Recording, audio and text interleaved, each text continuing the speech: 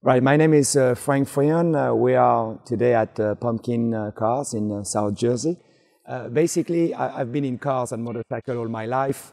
I started like in the 80s racing, and I raced for the longest time. I had the chance to race about 23 years altogether.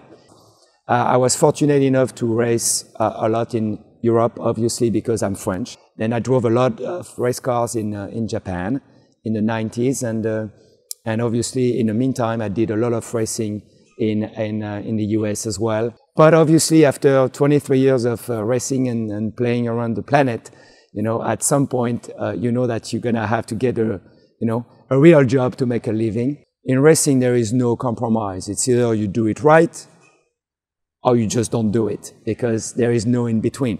And I kind of like brought that to the car business. So it's a little bit of a different approach. People appreciate that, and we have a lot of customers and a lot of repeat customers wanting to get the best quality, and it's what we have.